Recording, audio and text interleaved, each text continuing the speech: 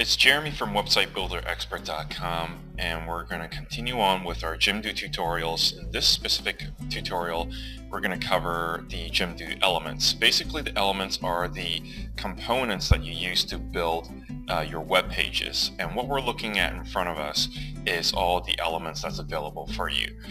The basic building blocks, such as your heading, your text, photo, galleries, forms, widgets, videos, etc. So in this tutorial, we're going to go from the left-hand side all the way down and then through the right-hand side. So the heading element is pretty self-explanatory. It's basically for each section you might want to have a heading, and this heading will segregate each section on your page, and you can use as many of these elements in general, any Jimdo elements, you can use as many of them as you want as you build out each of your page. So that's just heading.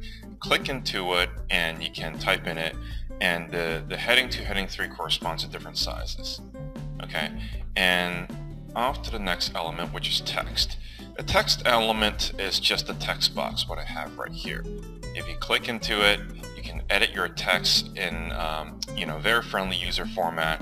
They have all the styling tools right here for you to configure that. Now, if you're a little bit more advanced, you feel more comfortable with HTML codes, which allows you to have a little bit more flexibility in controlling how you want to display it.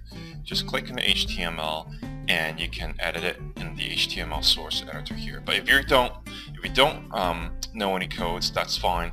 This is good enough to help you style the text however you want.